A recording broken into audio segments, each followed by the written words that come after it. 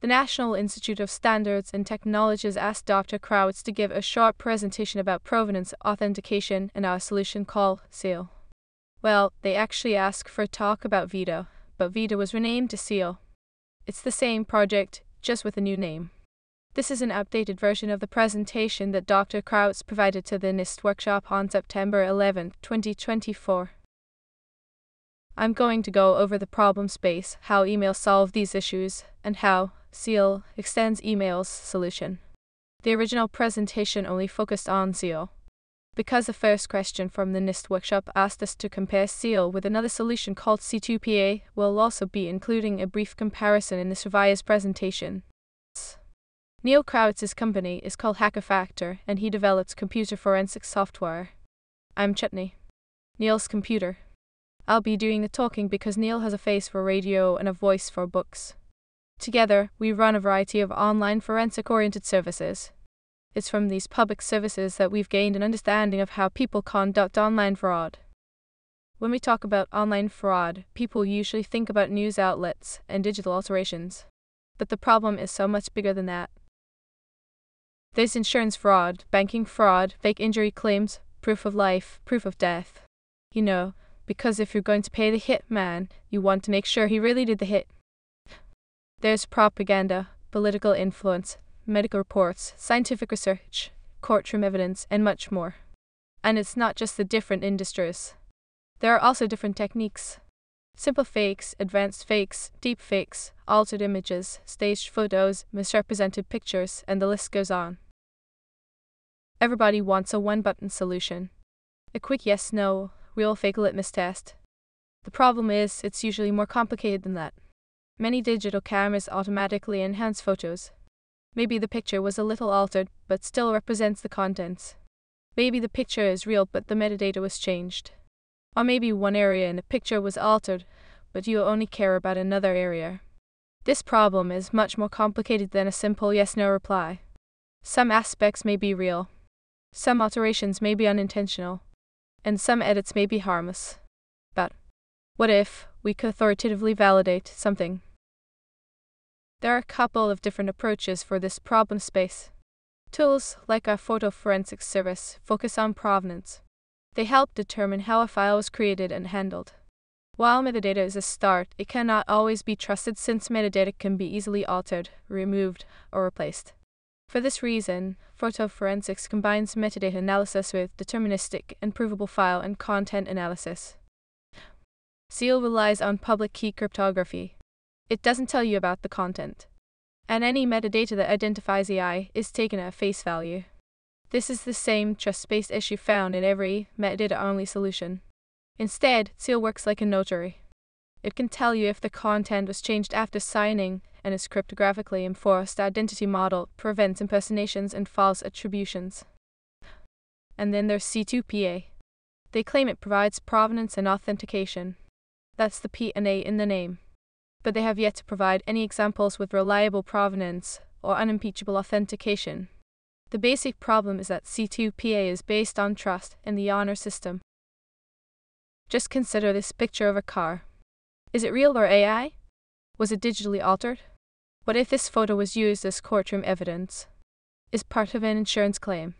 Denotes terrorist activity? Or offers proof of a war crime?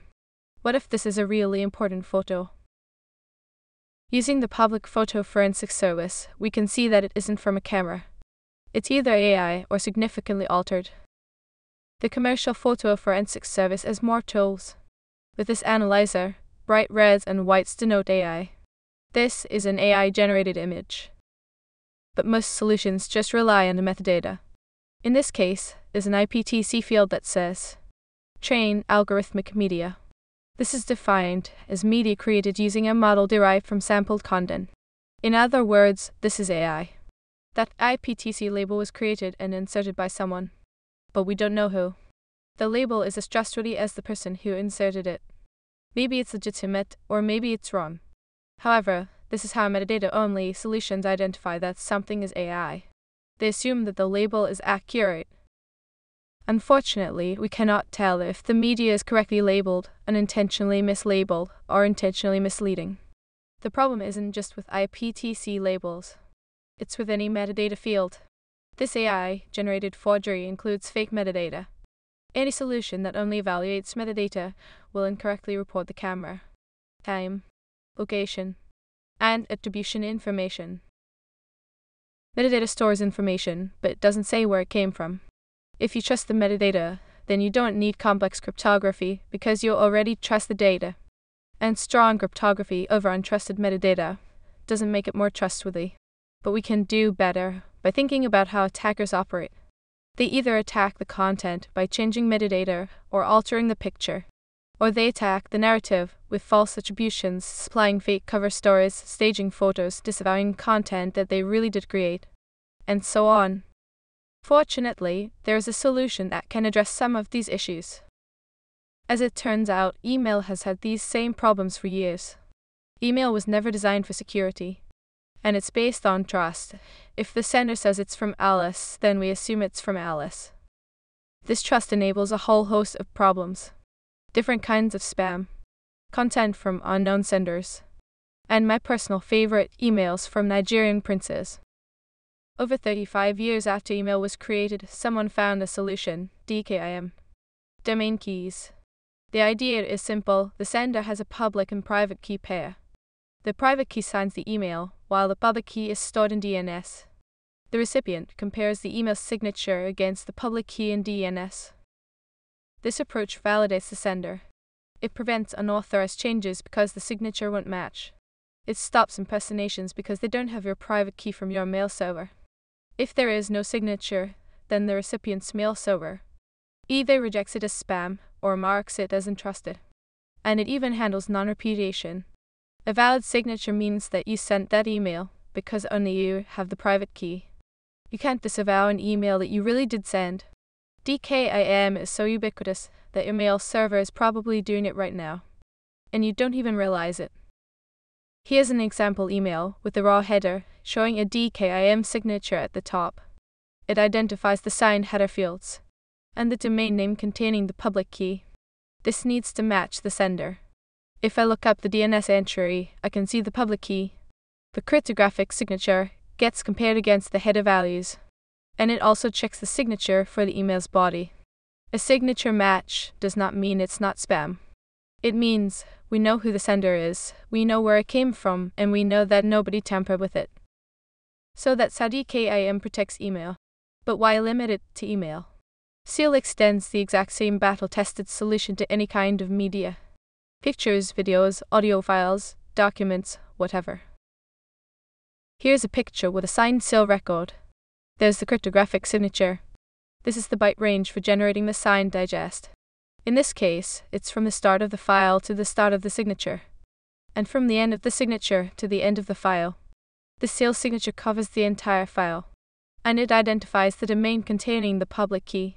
If we look up the domain, we can see multiple keys that use different algorithms. This seal record says to use the RSA key. To verify the signature, we check if the algorithm and public key decodes the signature into something that matches the computed digest. If it matches, then the file wasn't tampered with, and we know who signed it. Seal provides a tamper-proof solution for evidence handling. Both Seal and DKIM store the public key in DNS, making it hard to alter or impersonate the signer. This is different from C2PA, which includes the public key in the file. That makes it easy for an attacker to replace or tamper with the public key. Seal can associate the signature to a domain, host, or user, and it provides tamper detection, prevents false attribution, and enforces non-repudiation. In contrast, C2PA often doesn't identify the user responsible for the file. At best, C2PA provides an unverifiable signature from a large company like Microsoft or Adobe. It doesn't identify any users, and anything that identifies a user was placed in the metadata by some unknown user. That makes the metadata unverified and trivial to forge. Both Seal and C2PA permits forwarding the media without alterations.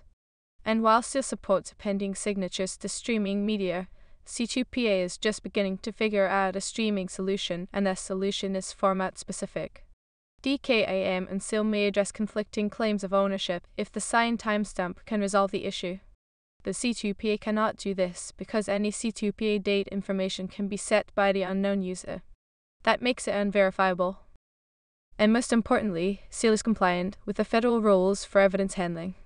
This means that it can be used in a court of law. Seal addresses potential deficiencies for provenance and authentication in evidence handling cases. C2PA cannot do this because all data and signatures are unverified and untrusted. Most of the threats against Seal are already addressed. The only novel threat comes from DNS hijacking. What if an attacker hijacks your DNS? Well, they still cannot sign as you because they don't have your private key. They can revoke existing keys, so someone might see a revoked signature on a previously signed file. Or they can impersonate you by creating new keys and signing new media as you. But this doesn't impact existing signatures. The catch here is that all damage is temporary. A hijacked domain will be quickly noticed. Unauthorized revokes can be undone. And unauthorized keys can be revoked. Seal is dependent on DNS for storing the public key. But what if you don't have a domain? Well, Seal supports remote signers. You register an account with the signer. You send the digest to the signer and they return the signature. The signer never sees the content. It only sees the digest. That ensures privacy. This remote signer approach is compatible with users who authenticate using a CAC, PIV, or other two-factor device. Anyone can create a remote signer. We already made the first one. It's up and running. Seal is lightweight and can easily be integrated into web browser extensions, mobile devices, or tiny embedded systems. Unlike C2PA, Seal's keys are not time-based. This means that embedded devices do not need regular updates or ongoing, long-term vendor support for installing outdated keys. Seal could also be used with device registration services, so users can resell their cameras or phones without worrying about impersonations from the next owner. As far as the current status goes, the specifications for Seal have been peer-reviewed and updated. The documentation is on GitHub along with some sample code. It is 100% public domain and patent-free. And the first remote signer has already been created. The next steps. We need to finish the client-side code. The biggest development limitation is that everyone is an unpaid volunteer. When the client code is ready, we'll publicly announce the remote signer and inform the handful of large companies that have voiced an interest in Seal. Finally, we wouldn't mind working toward a formal standard. But we are more technical than political, so we'll definitely need help here. I briefly covered some of this system's capabilities, and I didn't even dive into niche topics like privacy, vendor independence, compact design, low complexity, revocation secured by design, and a very small attack surface. Having said that, here's our contact information. On behalf of Neil Krawitz, we thank you for your time.